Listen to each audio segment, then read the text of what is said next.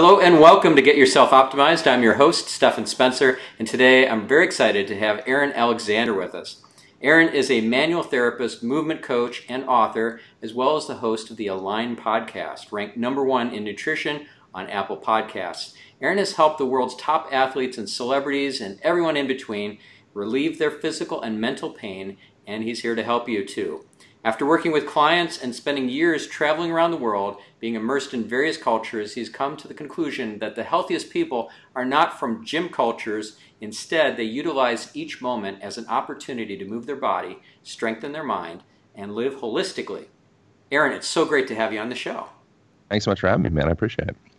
So we met at an event run by our good friends who started Two Soul, the smoothie, healthy lifestyle brand, and I just wanted to, first of all, give them a shout out. So Two Soul is such an amazing new product, and I'm actually recording this from Tel Aviv right now, and we brought some Two Soul smoothies with us, so we'll be able to enjoy them here in Israel. So how have you gotten to know the folks at Two Soul? How do I? Well, I guess through Neil Strauss originally. I reached out to him through mutual friends to have him on my podcast like years ago, and then ended up connecting with Ingrid, and I was like super surprised and impressed how congruent our perspectives were on many things, and then we've just become buds through that. Yeah, similar situation for me. I've known Neil for years, met him at a Tim Ferriss event called Opening the Kimono back in 2010. And then I spoke at his second ever society intensive. And then I joined the society after that, been in it for, 7 years or more. And then, of course, through that met Ingrid and helped support them with their launch, gave them some SEO advice and some internet marketing advice, and they're doing great. So what a great name, the society. It sounds so mysterious. It does. It's ironic that it's a secret society that has a website.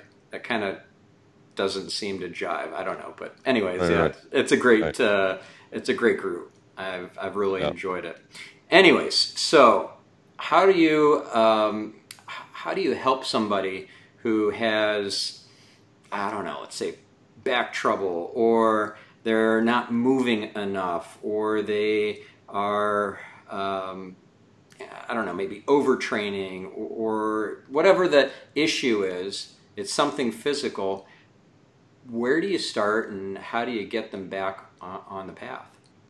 It depends, so there's so many different variables at play with something like that. So just because someone's experiencing pain somewhere in their spine or their hip or anywhere, doesn't necessarily, certainly doesn't mean that the issue is coming directly from that place.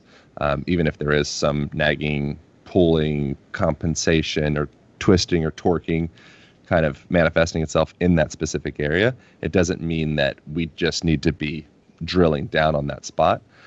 And there is also a potential that it could be something that's a bit more like psychosomatic, where there's, emotional, mental tension that's contracting said person's nervous system and is creating this signal, this flare saying, the bigger I is in pain and I need some help.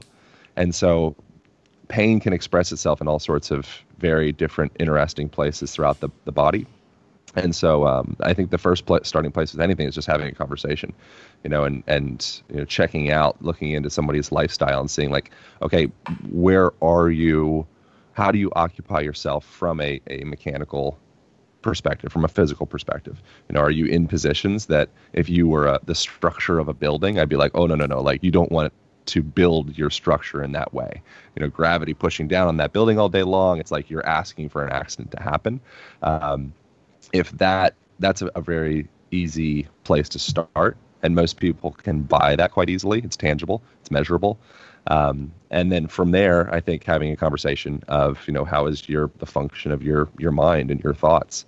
If you're in a place where you're continually having this mental, emotional turmoil, and you feel like the world's out to get you. You feel like you need to be in some defense or fight or flight type state because of maybe something happened even before your memories. Maybe something happened, that caused your nervous system to have the belief that the world's not safe out there. And you haven't really quite gotten over that hump of letting that go because, it feels like that belief system is still serving you because your organism doesn't want to, die. And so it's chronically in that place of batten down the hatches, kind of hunch forward, clench the jaw, clench the fist, and kind of get through this thing. So I go from two different seemingly disparate paths, but they are continually circling back with each other. It's kind of like a double helix. They kind of wind back through each other over and over and over again. And I think they're essentially the same path. So how would you find out that somebody had some, let's say, birth trauma or very early childhood trauma? Are you doing kind of hypnotherapy or some sort of regression, No. or how do you figure this out? I'm a physical guy. Like that's if like that all that stuff is beyond my scope. If someone goes into something where it is, I was abused in whatever fashion, and I do my damnedest to create a safe space and container for the person to be able to feel whatever it is they need. And my role is to be an anchor. And beyond that, I'm not really trying to go in as a technician and start tooling their parts. I'd open that up for somebody else that's what they've spent their life focusing on. But a lot can happen in a session with somebody just through moving the body. So I do a combination of, less these days because, do the book and I have online programs and various different other things. But I still do actively see clients. It's just much less. And in order to change the body, I use my hands and elbows and kind of movement coaching techniques. Sometimes I'll take them through yoga poses and be doing body work with them at that same time. Sometimes it'll be adjusting, we'll do some training stuff that's focusing on kind of reorganizing their body through specific exercises. But I just let be what is during a session. I'm not trying to go in like a technician with specific things and hypnotize anybody or anything like that. I focus on the body, and a lot of really magical things can happen to the person's physical structure and their identity structure simultaneously. In fact, I have the belief that you can't really change one without changing the other. So as you move through the world, if you're a person that moves through the world and you're kind of like turtle-ish, and you got the forward head posture stuff, and your shoulders are kind of rolled forward, and maybe you even have like a scoliotic spine pattern where your spine kind of wanders left and then wanders right. It's almost like you're trying to hide inside of your own skin in a way. So there's a much higher incidence of scoliosis among adolescent girls, which is perhaps there could be some correlation of like their body is going through this really interesting change around that time of puberty. Then all of a sudden, men are looking at them as like prey animals, and their bodies doing all these crazy things, and like maybe they weren't even told about what a period is, and it's like, oh my God, there's like a lot of reason for that individual to perhaps feel like, oh, I kind of just want to hide. I don't really want to be seen right now. This feels a little funny. And so there's a physical manifestation of a person wanting to hide. I'm not saying this is, it's considered idiopathic. We don't know exactly why that is. So I'm not by no means saying like, this is why it is. But it is interesting. There is that connection there. And so if a person mentally, emotionally wants to hide, physically, there will be an expression of that. And if you can physically coax that person to come out and express patterns that are a bit more stacked, aligned, balanced, expressive, open, all of those words, then you would in turn end up affecting the way that that person thinks and perceives themselves. They can't not look into the mirror and see a different person at that point, or the change just won't happen. So I'm not trying to be like a jack of all trades. I kind of focus on the physical, and over the last 15 years or so of doing that, I've just seen it enough that people change beyond just their elbows and their shoulders. So I'm like, oh, they're connected. Right, and people will supposedly store trauma in different parts of their body, and if you work on freeing up those body parts, it can free up the trauma, from what I understand. Yeah, so it's a really big conversation, and I don't know that there's a specific place in the body. Like I don't have a strong sensation of, oh, if there's some fear, then then it's like a liver issue, or if you have mother issues and it's something going on in your kidney or what. I don't have a specific one-to-one. Okay, here's the geography, the topography, the map of if this happened in your life, then all of a sudden your elbow is going to express some kind of condition. I don't disagree with that. I just don't. I haven't like felt that and like a very embodied like, okay, like that's the way it is. But something I can tangibly really like know and bank on is that when you are scared, I can tell that you're scared. You can tell that it's not challenging. There's like, look at a dog. What's a dog do when they feel like they did something wrong? You just have the picture in your head. Right. Their Tail tail between wraps legs. under, their ears might get, they shrink up. They want to get small. They're not going to be boastful and proud and playful in that moment. That's a different physical, mental, emotional expression. And so when a person gets locked into, okay, what does a person feel like when they are proud? What does a person feel like when they feel super safe? What does a person physically express when they feel loved? Like, wow, man, I'm just, man, I'm not worried about anything. Like, I feel just at home. Like, what does that person express in their facial mannerisms and their postural patterns? You're like, okay, like, yeah, like no problem. I can see that. Paul Ekman is a guy that I've had on my podcast, and he's studied facial expressions of various different tribes and various different humans all around the world, animals as well. And he went and spent a bunch of time in Papua New Guinea and various places. In fact, I'm planning on going to Papua New Guinea this winter, which is exciting. We'll see if it's permitted. But what he found out there was that this was kind of going against Charles Darwin's perspectives, that facial mannerisms, facial gestures, the belief was that they are something that's learned. So if you're in New York, you might have slightly different facial gestures than if you're in California or Papua New Guinea. And we found it's like, no, this is universal. This is like human DNA stuff. When the human animal feels a certain way, the physical body expresses it a certain way. Obviously, when you get into like gestures with your hands and stuff, you don't like everybody to throw the same gang sign universally. That stuff is learned, but those deep mammalian reptilian reflexes, that's a part of the hardware that's millions of years old. And so when you can start to tap into those parts, it's pretty fascinating, man. And the really interesting thing beyond that, when you do start to look at that, is it really starts to give you compassion and empathy for other people, because you're like, yeah, we're all running on the same switchboard here. Yeah. When someone's wearing I wear red, you wear blue, I do this with my hands, I have this like hand signal thing that you don't really understand and shake or whatever, that kind of creates a little bit of separation, which is nice because we want to feel like we're part of a tribe. We want to feel like I'm in the society. Ooh, man, I'm in the, I want to be a part of a special group. Yeah. It makes me feel loved and connected and tribal. And if the group gets too big, then it gets weird, but it's like, oh, that's like a special thing that I'm a part of. But then behind all that is like, oh, we're just all running on the same schematics, we're just a continuation of that same hereditary pattern, which I think is great. Yeah, in fact, that reminds me of Dr. Gottman's research, where he found that by studying microexpressions, he was able to predict whether couples would stay together.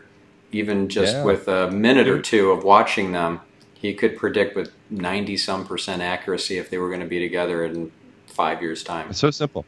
So if you give a dang about business or relationships, which is the same thing, really becoming sensitive to what are these little micro expressions, what is the meaning of all of these, and a great place to start with that is what is the meaning within my own. So having just a bit of introspection and kind of observing yourself throughout the day and being honest with yourself, it's like, wow, like as I'm walking down the street here, it's like kind of my leg kind of drags behind me here, and my glutes don't really feel very strong, and my spine kind of curls in this direction, and my shoulders kind of cover and protect a little bit, and I've always got this tension in my wrist because I'm holding my cell phone so much, and maybe I got that like resting bitch face, furrowed brow type thing going on all the time. I'm like, what am I saying? Like as I'm going through the world, like why didn't that person, why didn't I get that job? Why didn't that person think I was attractive? Why don't I financially successful, meeting the goals that I would like, was like, well, perhaps literally physically, you're within the confines of a body that says no. You're within the confines of a body that's like, that feels maybe like it's almost like a oh, what is it? What is it called when you become in love with your captor? Something syndrome. What is that called? Oh, I it's was not just talking about like Copenhagen literally syndrome. yesterday. It's something else. Yeah, something like that. Stockholm Stockholm, yeah, exactly. syndrome. Yeah, it's almost like you're like Stockholm syndrome with your own physical patterns. Yeah. You're like, oh no, these patterns, they get me through. It's like, no, these patterns keep you stuck. And so I think a great starting point is really become honest, and I have that a little exercise in my book actually, where you go through and give each major joint in your body. I think I asked you to do like 3 adjectives, so tell me describe the personality characteristics of your ankles, of your knees, of your hips, of your spine, of your shoulders, of your elbows, your neck, your head. Head's not a major joint, although there are a lot of joints within the head. And you go through and you get this collection of these personality traits, essentially, of your physical body. And what you'll find is like, oh, that's me. As you go through and you express the way that your body performs day to day, or just is, performs kind of a funny word, what you have is yourself. You have the way that you navigate the world. And so a great place is one, just I think become really interested in what is the meaning of my movement, beyond just do I deadlift more or bench press more or something.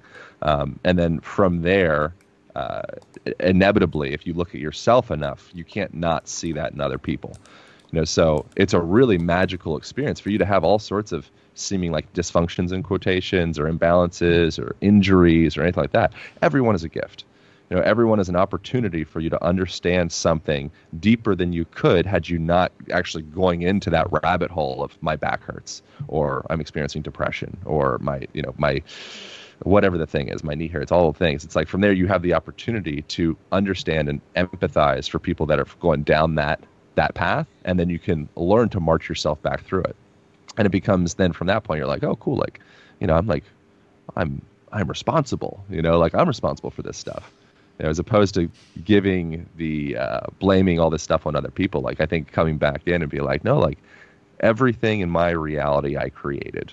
All right, cool. All right, now from there I have a little bit of traction to move forward from that point. I know those are kind of like disparate, separate thoughts, but I think it's all connected. Yeah, that's really cool. So did you have any epiphanies while you were doing this process with yourself? I presume that you went through and figured out all the different adjectives or states or whatever that you assigned to each of your joints. So any epiphanies there? Yeah, man. I mean, I've had a lot of stiffness around like my thoracic spine, like heart territory.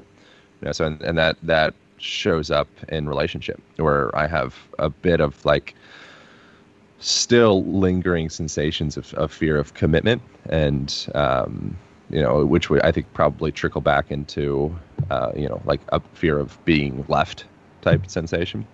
Actually Neil Strauss in my podcast, he kind of like cracked open some different nuggets in relation to that, and I think that it would make sense that I've kind of had this sensation of weight of sorts in and around thoracic spine heart territory. It's interesting, man, when like if you're like really in love, you can literally feel it in your heart. It's a very fascinating experience. I mean, when you have those moments, you're like all the fluffy, nonsensical meta new agey talk. It's like no, bitch, like you can feel it in your heart. Like if you miss somebody and you really care, like it's in there. And you have various different neurons, just like you have in your brain, in and around the tissue of your heart and around the tissue in your guts. When you have a gut feeling, it's like that is an extension of your brain. Yeah. So the idea, like you are not just between your temporal lobes here. Like you are your whole body. And you're very clearly, at least your visceral tissue, your heart, and your guts, and all that stuff. I would say, you are much more than that as well. You are your everything. You're your environment. I would say you're your parents. I would say you're your house. That's what makes humans really interesting, is our capacity to adapt to any environment. But that was an interesting thing for me was if I'm honest, I think I've been a bit frozen in that part of my life. And then that expresses itself in the way that I move through the world. And then there's all sorts of other compensatory patterns that manifest themselves as a product of being like, okay, perhaps there's some sensation of like not being, this is very kind of like fluffy, you know, new age therapy talk. So I apologize in advance if there's any words that people are like, oh boy, tuning out. You know, but that was something that if I'm honest with that, that was a fascinating thing to look at and start almost like massaging open those spaces around the ribs. And, you know, that was a thing for me was going and getting massages. You know, I've been a body worker and, you know, a trainer and been helping with other people's bodies for, you know, it's been, I think, 17 years or something is like the origination of starting with doing that. But I never really got a lot of body work myself, unless I was in schools or, you know, all that stuff or done trades with people. But I started going regularly and getting massage and specifically focusing, like up around the chest and the ribs and the back and the hips and like all those places that are so valuable. And just that action of being willing to be like, okay, like I'm worth being taken care of, which would probably resonate with a lot of people. You know, that's a really big deal. You know, so even if the massage is just a metaphor, whatever it is that gets you to be in that position where you're like, I am worth being taken care of. I don't need to be the savior. I don't need to show up and be the big, strong, heroic, whatever. I can just lay here and be taken care of, and that's completely fine. You know, so I think that was something that was very valuable for me. Oh, that is so cool. And did you find that there was some healing or some breakthroughs that happened from the realization and from the body work that you went through, the massages and that? I don't know that there's a one-to-one relationship. It's tough to say, like, you know, the question of chicken or the egg with anything. I think everything, again, it's the double helix thing. It's all this spirals circling back, and sometimes they bump into each other, you know, and you're like, I feel like I'm in the same place, but at a higher level, you know, or maybe I feel like I'm in the same place, but at a lower level, you know, but I think it's these paths seem to be meandering, but then they eventually intersect. And I think that the massage is as a singular example would just be correlated to that general movement in that direction of starting to kind of really look and say, like, where am I, you know, hurting? Where am I kind of stifling my own growth? Where am I afraid? You know, and I think I would say the massage was certainly helpful with that. I wouldn't necessarily say that like that was the reason that I feel like today I'm more in a position to actually fall in love with a person. And I actually have, like, recently been in a relationship with a person who was like, oh, I love you. And like, we love each other. Like, wow, like I haven't felt really safe and good to say that for a decade, you know? And so that's a pretty interesting thing to have to see that progression. And I would say body work certainly is a major part of it. But I wouldn't necessarily put all of that was the solution. I think that was a part of a general march. Gotcha. You know, I guess I would put these kinds of body therapies into two categories. The kind of temporary, just maintenance type things. Maybe they help for a little bit. I mean, cumulatively, I'm sure that's a great help. But then there's stuff that will just break you through. Like just a one-time adjustment or some session of some type can open a door and you're never the same again. Like I've heard about Atlas therapy. I haven't done it, but apparently you only need to do it once. And that's a kind of a special kind of maybe chiropractic adjustment, I guess. I've had oneness blessings. That there was one in particular that was a spiritual awakening for me in India, and I was agnostic my whole life before that. So that was a permanent one-time shift, breakthrough, epiphany. There are other modalities that offer those kinds of things. I just had Dr. Barry Gillespie on the podcast recently, and he's the creator of craniosacral fascial therapy, CFT. And you can, with 1, 2, maybe 3 sessions, have a permanent breakthrough. and he specializes in babies, infants in particular, and all the stress they go under through the birth. He can, and the practitioners who practice CFT can cause a huge epiphany and breakthrough and kind of state shift with one adjustment, one session. It's pretty cool. Yeah. Yeah. I mean, I think like the human body, human experience is kind of like a ship, and it's moving in a direction. And sometimes you can, maybe in your life, you might hit an iceberg, or you might run into a big storm, or you might have some big course correct where someone comes and says, "Hey, bud, your compass is off. Like, you're going in the wrong direction. We're going to reset your compass." And within that, though, I think in like the kind of like pharmaceutical allopathic culture that we, as Westerners, have kind of been indoctrinated in, that sounds really great. To have those experiences where it's like, okay, like I did the one thing and then that was it. But within that, I think that if you do that one thing and then your physical structure and perhaps your mind in that moment has shifted, but then you come back to the same relationship, then you come back to the same house, you come back to the same car, you come back to the same job, you can come back to, that mold that continually forms your sense of, identity of self and your physical body, and the perhaps even like the chemicals and such in the your laundry detergent, and the all the deodorant that you like, all of those things, they bring you back to your set point of where you were. So if you go to Peru and you do some major ayahuasca ceremony thing, and you're come back a new person, and you're all light and shiny for the first week, and people are like, "Whoa, like what happened?" You're like, "Man, ayahuasca," but then you go back and you run those same repetitions of the same crap that you've been doing for the last 20 years. Good luck, like with maintaining that shine. And so it's really, it needs to be, you really need to look at this system holistically. Again, not from like a new agey fluffy version of the word, just wholly, as in look at all of the different coordinates, all the different angles in your world, and see like, wow, like maybe go home after you have one of those shiny, pearly, magical, angelic experiences and look at your closet. Say like, does this clothing, the colors of these clothes, the tightness, the fabrics, all of that stuff, does this represent my ideal version of myself? Yeah. Yes or no?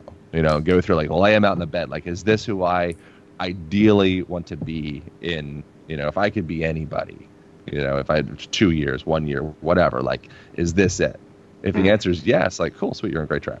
If the answer is no, like, adjust, throw it away, get rid of it, give it a go. Like, it'll help somebody else. Somebody else probably wants to be at that point in that expression of those colors. Let it go, and come back and, look at the paintings on your wall, look at the shape of your house. So it's like, oh, wow, like that couch. And then I have, the coffee table in front of that. It's filled up with maybe, a bunch of whatever, photos of stuff maybe I don't care about, or books that don't really relate to me, or maybe I'm hanging on to some old stupid trophy from when I was a wrestler in high school or something, whatever. You're like, is this me anymore? You're like, what am I hanging on to here? These memories of the past. Like, why am I so attached to that shit? And then I have the big TV on the wall, and I go in, I'm like, what does this mold create? What kind of human organism does this mold create? I've got the big couch, got the table covered with stuff, and then I got the TV in front of that, and then I got the dinner table beside that, and the chairs, and then like that's my place. My place is a sitting habitat. It's like a sitting zoo. So I go in and I collapse onto the couch and I stare into the wall. And then I go and I hunch into the blue lit refrigerator and I pull out some processed foods, and I put them in the microwave, and then I sit down on my table at another 90-degree angle with my hips and my knees and my ankles, the same position I've been since I woke up in the morning off of my raised bed, and then I got into my car, and then I went to the office and sat and stared at the screen, and then I got back into the car, and then I went to the gym and I did the sitting workout machine things, and then I got back in the car, and I was like, whoa. And then you top off the day with Netflix. And then you're like, man, I could really use a sit on a comfy chair this time and stare into a bigger screen in my house with, the air perfectly set to 69 degrees or whatever. And it's like, dude, if you were a zoo animal, which you are, 100%, you are a wild Homo sapien that's been placed into this really fascinating zoo habitat. You'd be like, what the hell kind of animal are you forming in that environment? Is that what your ideal version of yourself would be if you were a 6-year-old kid pretending to be Batman in your backyard, climbing trees and rolling through piles of leaves, and be like, man, if I could be anything, I'd want to be that hunched over, stuck in hip flexion zoo animal. Like, that's my shit. Absolutely. You're like, no, be a hero. Change that up. Yeah. And you don't need to do anything crazy. You don't need to buy a muscle car and, go 130 miles down the road to be a hero. Like, you can start just taking care of yourself at a cellular level. Maybe when, instead of being in that same hunch, this gets into like what my book's all about, but being in that same sitting position that for whatever reason we've got placed into since like age 5, you learn to be a cog in a bigger system. You learn to like work your way up the corporate hierarchy, from age 5. Before that, you have all this amazing imagination and adventure and sense of wonderment, and then you're like, okay, all of that stuff means you're sick. If you're sitting in that chair inside that air-conditioned room, staring into those books and now staring into those screens, wearing out your eyes, and like your body at a cellular level is saying, please feed me sun and adventure, please, like I'm dying, and then within that system, if you start to listen to those cells speak up, now all of a sudden the guidance counselor and the teacher's like, oh man, this boy is sick. Like, we need some meds. We need to temper this thing. Yeah. And then you go acting through up that or system. acting out, but they're just being a kid. He's acting. What's he acting out about? Yeah, I think what's going on here? And then from there we start labeling all of these different things, and then we get what is the manual called? The DSM. The psychiatric manual is telling you, like, if you do this and that, then you have this disorder essentially. He's got maybe he's got ADHD, and maybe he's got and now it's all of a sudden he's feeling anxious. So what's this anxiety about? I think maybe he needs some anxiety medication. Oh, he seems sad now. Oh shit, okay. I think we need to get him something for that. It's like, if you go against that inner urge to do all of those things that I think that young kids naturally kind of lean towards, the human animal will act up.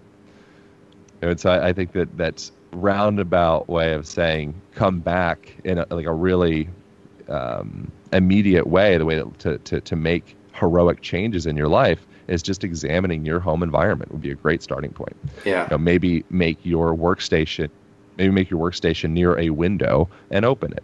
And have some fresh air come in so you can breathe in the phytoncides and the various chemicals that boost your immune system, which is like such a big deal now. So like, why don't we actually do the things that help condone a healthy immune system right now? Expose your eyeballs to sun, expose your skin, take your shirt off, man. Wear some shorts, like get barefoot. Like you need nature. That's what you are nature. You need to have that grounding. You need to have good water. You need to be able to breathe fresh air. You need to be able to move your body in a full range of motion.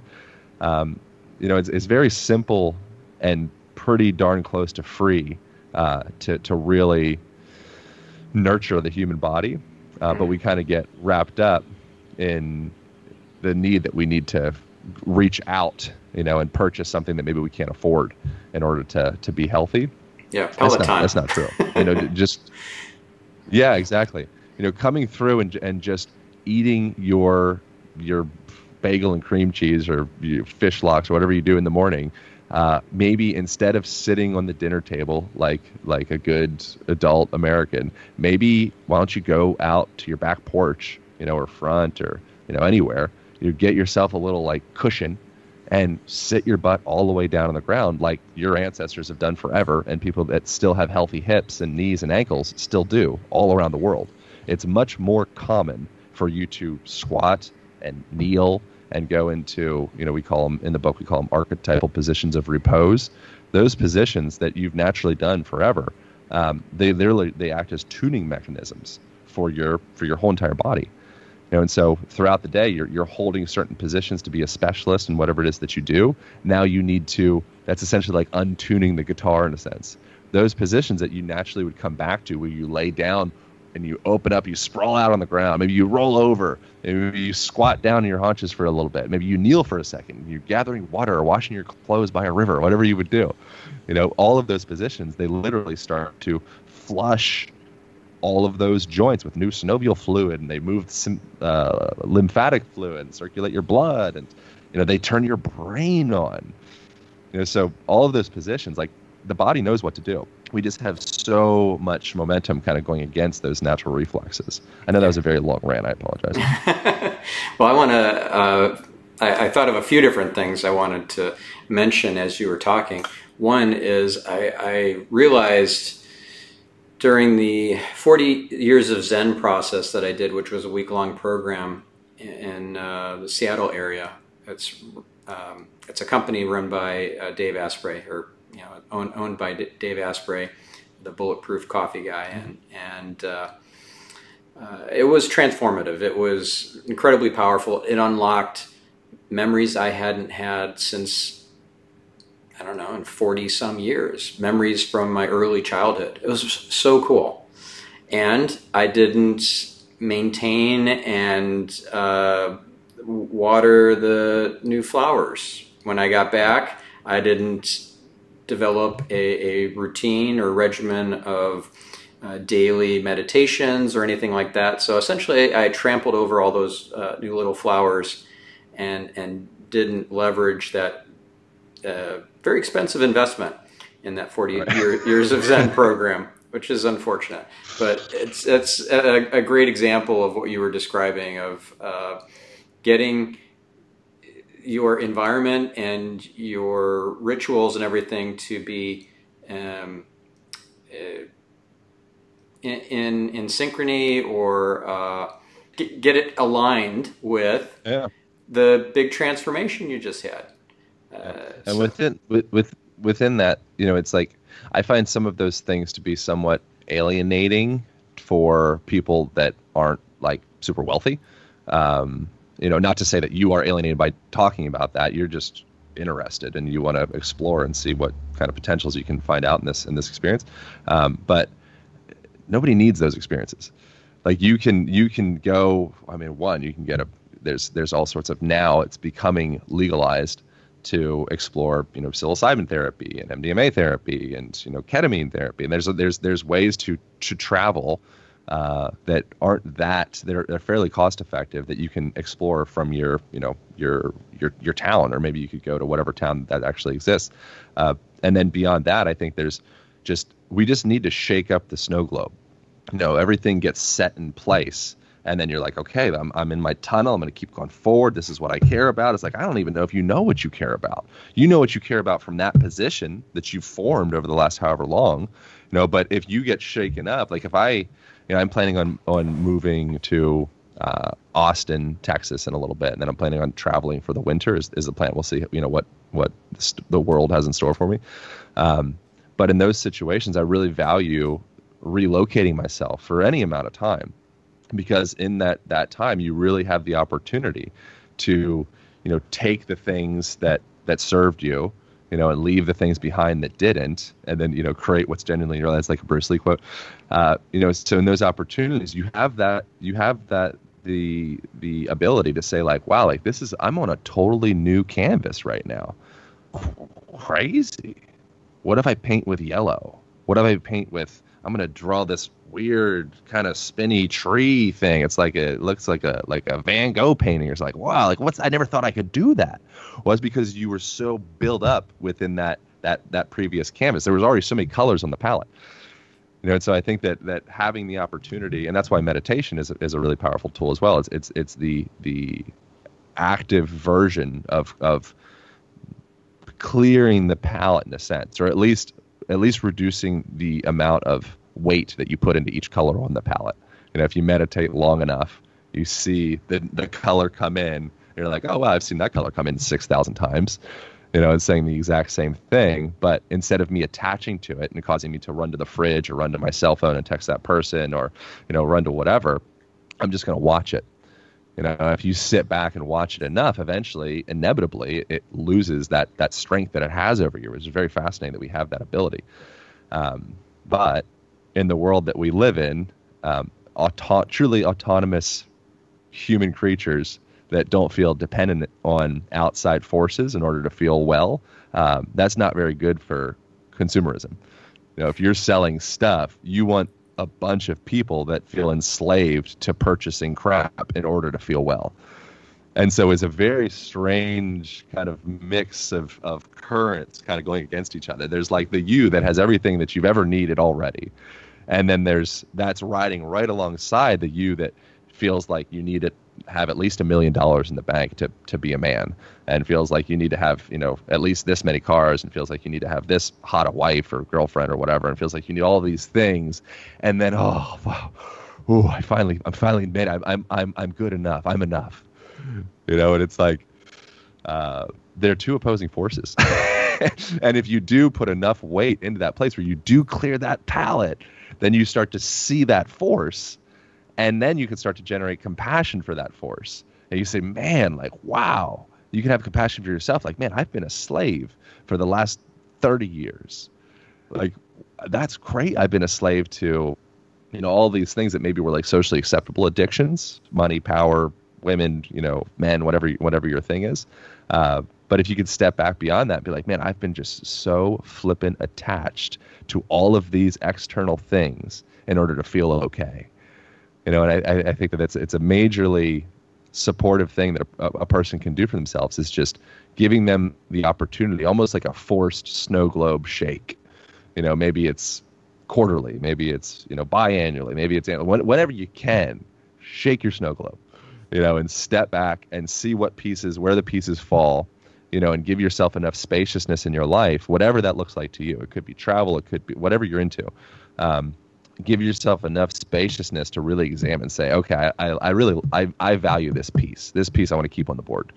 You know, but these other three pieces, like, I don't think I need them. In fact, I feel way lighter without those pieces of myself, what I deem to be myself. But in fact, they were just these external kind of addictions. You know, and then from there, I think that's that with consistency, you're going to have a pretty cool human organism. You're going to have a pretty cool human experience. You know, but if you just stay kind of stuck in the same board and you think that's the only board that you have the option to play for your whole life, maybe you got lucky and you got a good board, but probably not. You know, it's unlikely that the first board you got was like the best board to play. I think it's a good idea to kind of shuffle the pieces around with regularity and see what sticks.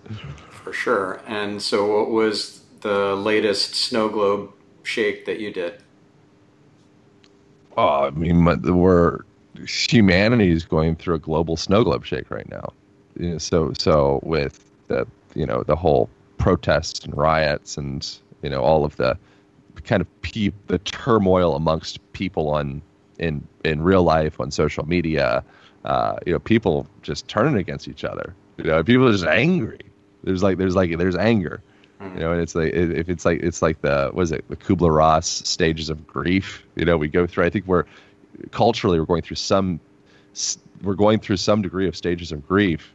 You know, the first is like denial, and then you go into I think anger, and then eventually it's like, I forget what they are in order right now, depression, and eventually you get to acceptance. There's 5 of them, but it's irrelevant what the specific steps are. I don't know if it's a perfect overlay as far as what culture is going through, but I think that we're going through some degree of like stages of grief, of perhaps grieving over, you know, a past way of living in a sense. Maybe there's like, you know, maybe the world's going towards like this technological direction. Maybe, you know, I think that there's like an era. This is going to be a pretty pivotal era shift. I think there's going to be before COVID, after COVID. Yeah. You know, and I think that within that, there's a lot of people that are probably just like, like, you know, and then there's oppression, and then, you know, there's so many different layers of things going on right now, and I can't work. I can't go to work. You know, and like I'm afraid to do. Will I even have a job? You know, will I be able to feed my kid? Will I be able to feed myself? All of those dreams that I had gone. You know, not gone, transitioned. You know, but like that's like, fuck, like that's worth grieving over as a society, I think. You know, and you know, so I'm a part of society, and so I think I've had an experience of just a lot more than is typical kind of observing of like what the hell actually matters. What do I actually care about? Do I care about my podcast? Do I care about my book? Do I care if anybody reads the book? Do I care if anybody listens to this conversation? Like, what does it matter? And being able to step back from that and look is like, I think it's a really healthy place to be. It can be dangerous because you can kind of lean towards kind of like nihilistic, apathetic, depressive type direction, which is fine to explore, but ideally, like, that's not the color I'd like to stay, stuck with on the canvas. But I want to have a little bit of that on the canvas because I want to stay grounded. I want to stay real and have those perspectives of like, yeah, maybe nothing matters, and I think that's a healthy thing to examine. But I think that's a place that I've been at over the last, since March, I guess, is kind of like, what do I actually care about? And now within that, there's the physical outward expression of that now is, okay, I want to get rid of everything that I own in my like physical, around me world. There's other things that I technically own beyond like my immediate world, but they don't bother me, and they're profitable and beneficial to making my life be more free, which is nice. But as far as the material possessions that I have in front of me here, the sauna behind me and, all the crap inside my apartment and whatnot, I'd like to get rid of all of that. And I'm going to transition to another place for a little bit and have, essentially like a backpack and have my grand snow globe shake of, I haven't done it for 4 years. And so I've been feeling the itch to do that. So that's where I'm at now is my material world is going down close to zero. And I'm going to change my geographical location and see, what sticks from that. Wow. So what about your clients, the athletes, the celebrities? Oh, I don't. That's fine. I mean, there's That's clients fine. everywhere. That's not. Okay. Yeah. I mean, yeah. I think that the best thing that I can do is, I think lead by example of kind of going through the patterns is what feels like intuitively like the best, freest thing to do. And freedom can be having anchor. I think that's a big part of freedom is having a good anchor. I don't think if you just being, like becoming some monk and moving out in the mountains and having no possession, I don't think that's ideal, like freedom per se. It could be for an individual, but your idea of freedom could be having a big mansion and having a harem and having 6 cars in the drive. That could be freedom to you. My idea of freedom is more like I want to open up as much bandwidth as I can in other directions by minimalizing my physical kind of distractions as far as like my material stuff. That's just where I'm at now, though. Everybody's got a different idea of freedom. Whatever makes you feel free, go for it. Okay. And I'm curious, like, where did you get the inspiration to try this? Was it a certain book like Essentialism or some sort of a minimalist documentary, or like what inspired this? Probably the people that I appreciate most as far as from like a philosophical perspective and such. And I like listening to like Ram Dass a lot, and I like listening to Alan Watts a lot, and I listen to people that they've been brainwashing me for many, many years, I think, to kind of lean towards more minimalistic way of life. So that could be a part. I've probably been brainwashed by listening to like lots and lots of hours of those people speaking into my ears because of the power of podcasts and audiobooks and books. Yeah. But I just, for a long time, I've always felt much better by a state of flexibility and fluidity and the ability to change directions if I want to. That's not necessarily means that I will, but I like to have that openness, the ability of like, and even if it's an illusion, it's still it's nice to have the illusion of like, oh yeah, like I can do what I want. I don't know. I think that's a natural thing for the most part. Are you going to continue podcasting? Yeah, no, of course. Yeah. Okay. Yeah. Well, so that's the difference. Previously, I'd done not many.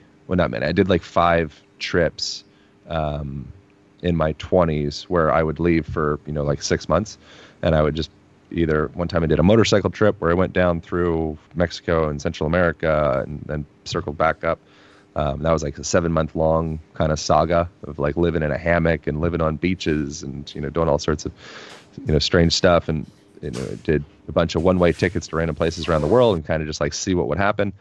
And during that time frame, I didn't have the book. I didn't have the podcast. I didn't have like, any kind of platform on the internet. And so now I'm very excited because it's convenient to be able to do that, but it's also nice to be able to continue building something, and have something that's like, cool, I've worked on this for, the last 10 years and it doesn't just all just disappear. So I think that the internet allows the ability to explore in that way and still be able to kind of like nurture that garden that you've been working on, which is very convenient. Yeah. Yeah. Very cool. Yeah. So are there any particular modalities or I don't know, disciplines, things that you're going to bring with you or practice while you're on these journeys? Like, I don't know, for example, exactly what rolfing is, but I think that's something that you have some experience in, if that's correct. I'm a rolfer. Yeah, rolfing. Yeah. Yeah, it's a form of hands-on bodywork or manual therapy, and I describe it as kind of like if you melded together physical therapy and massage therapy, you'd probably have some degree of what could be deemed rolfing. But essentially, it's working with connective tissue or fascia, and with an eye for what's happening structurally with the whole entire body. And so when you go see maybe certain massage therapists, you might be working much more site specific. They're rubbing, your back because your back hurts or whatever. From a more structural integration perspective or rolfing perspective, structural integration is like a bigger word for rolfing. You're looking at what's the orientation of the foot in relation to the knee, in relation to the hips, in relation to the neck, in relation to the swing of the arms. So you're really looking, the goal with structural integration or rolfing is to get the body oriented. The language I use in my book is aligned, so that essentially your existence, by you living inside of your body, the way that you walk, the way that you breathe, the way that you look, the way that you inhabit yourself, it makes you healthier by being. You're not continually creating these friction fires because of various misalignments throughout the body. So the end goal of rolfing or structural integration is to integrate or reorient the body in such a way that the body starts to heal itself. And that sounds perhaps kind of magical, but it's actually like very logical. It's like if you have a bunch of hoses throughout your body and there's a bunch of crimps, there's a crimp at the knee and there's a crimp at the hips and there's a crimp at the neck and there's a crimp in the wrist, how would you expect for the circulation of all those fluids to circulate throughout that body? It'd be kind of crummy. So the intention of structural integration is to open up those kinks, and the focus is through working with connective tissue or fascia. So is that something that you teach people through your online programs and through the book to do themselves? Yeah. Or do they need somebody do a rolfer to do that to them or for them? No, I teach people how to do the work with themselves, and I teach people how to reorient their physical environment in such a way that their environment makes them more flexible and taller and more confident and all the things that you'd ideally like to be, probably, unless you're like super emo, and you really like going into the darkness. Like, that's cool too. Whatever you're into, I think is great. And so that's what the book focuses on, is giving people the tools on essentially how to drive your body. So we didn't really get that education. We learned how to, you got a permit to drive our car, and if you want to get a gun, you got to go depending upon what state you're in, you want to take a test, and you got to go through and understand how to work all the doohicks and the safeties and the triggers and this and that. You got to be able to clean it. Like, we don't really oddly get that with the physical body, which is, in my mind, super, super interesting, but that's not a bigger focus. So it's essentially what I did with the book and the online program, is I gave people the fundamentals, like the nuts and bolts, the things that you need to know on how to really effectively be in your body in daily life. And what's the name of the book? The Align Method. The Align Method, okay. Because you keep talking about the book, but you never use the title of the book when you're talking about it. Oh, yeah, right. Oh, maybe I should. Oh, You that's a should good start cue. doing that. I gotta learn better. The Align method. Yeah, the Align method. I wanted to call it Align, but the publishers wouldn't let me, so it's the Align method. But Yeah. it's fine. I mean, it Yeah. is there's methodology of it, but I kind of am a little bit more like Bruce Lee-ish with my ideas of a method. It's like it's much bigger than that. It's more like a philosophy and a way of life. So that's the name of the book, but the contents are much more of like a way of life than like a specific method. Gotcha. And what's the name of your online program? The Align method. What a Online program. coincidence. Yes, that's broken down. Thanks for asking. That's broken down into 6-week segments, and we just relaunched the new version of it, which is like version 3.0, maybe 4.0, and everyone, we're just so much more stoked about this one. I'm like, oh, this is great. Like, I'm like really, really excited. And so it's an interesting thing, like having iterations of things. I think with people listening to this, something that's might be like encouraging is, you just need to get an iteration out. Like you need to have a step one. And so when you get that out, then it's like, oh, okay, cool. You can stand back and you can look at it and say, okay, that didn't really quite work. All right. So I got feedback from people saying like they loved that, they didn't like that. Then you shake the snow globe up again, and then you come back and you let the pieces fall again. So creating an online program, creating a book, creating, anything yourself. I think it's all how you do anything is how you do everything. And so I think having that opportunity, just like get something out on the canvas and then be able to stand back and examine it. And that's what we've done with the online program. It's now we're at, I think, canvas number 4 with it, and I think we're finally like cool. Like I think we're good on that. Like it's really good. I'm proud of it. That's awesome. And Yeah. I understand you have a free masterclass for Yeah. our listeners. Do you want to tell us more about that? Yeah. So it's breaks down the fundamentals of what every person ideally could be doing in their daily life to open up their hips is a big thing, and also helping with getting the neck and shoulders kind of coming out of that, like staring at my cell phone, staring at my computer position. So we break down basic fundamentals of exactly how to do that. And then we touch on a few other parts of the book, essentially, of one of the things would be like getting into how to use your eyes in such a way that literally gives you more energy, or calms you down or focuses you. So we didn't touch on this, but it's kind of a big Pandora's box of conversation. But your eyes are literally, they're an extension of your brain. And so when you are staring into your phone or staring into your screen or, inside closed walls all day long, it's kind of a bit activating for the nervous system. It's kind of putting you into a place of like, okay, like focus, I'm looking down at the animal or the prey in nature. And I'm going to hunt I'm pulling the bow back, and I've got all my energy on that. Or in that myopic vision, we're really focused in. It tunes our nervous system. It kind of tunes us up. A really powerful tool that people like, a little takeaway, is if you want to calm your nervous system, use your panoramic vision. So look out into the distance, take a break, look out the window. Ideally get actual real full spectrum sunlight to connect with your eyes.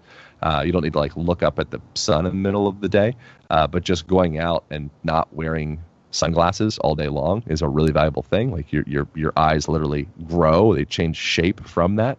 It's at least in part the reason that modern culture is leaning towards myopia or short-sightedness, because we're lacking that reaction, that chemical reaction that manifests as a product of getting sun. So it's a big deal if you're feeling stressed, if you're feeling anxious, if you want to just feel generally have a little energy boost, just look out the window and then compound that with maybe taking a walk. And instead of taking a walk and looking down at your phone, which will rev you up, intentionally take in the trees, take in the clouds.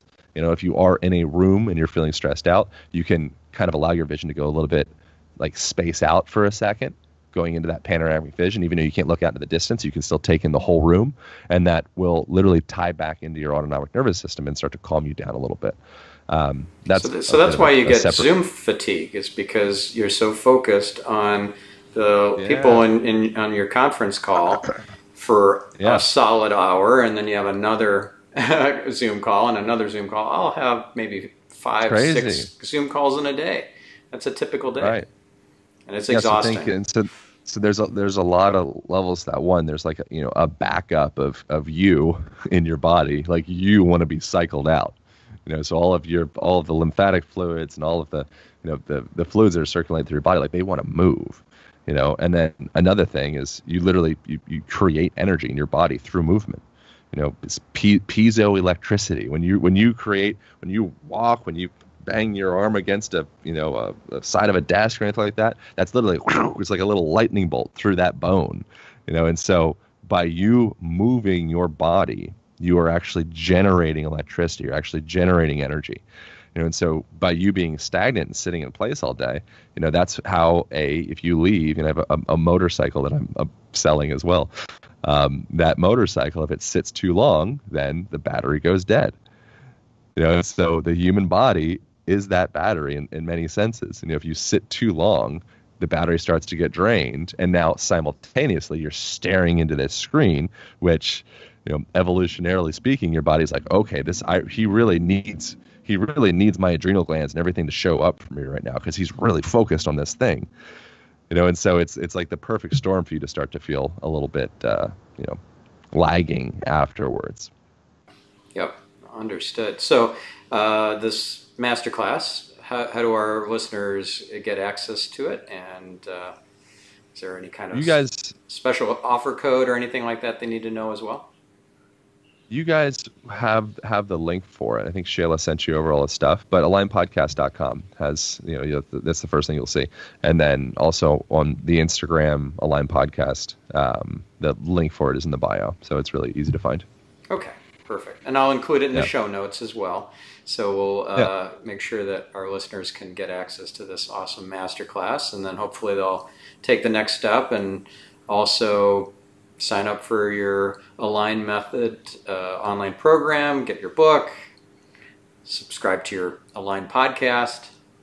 And thanks, man. Yeah, perfect. So thank you so much for joining us today, Aaron, and sharing your wisdom and insights and knowledge and expertise, and being vulnerable with us too, sharing this stuff about your heart and opening up and all that. That was really, really cool.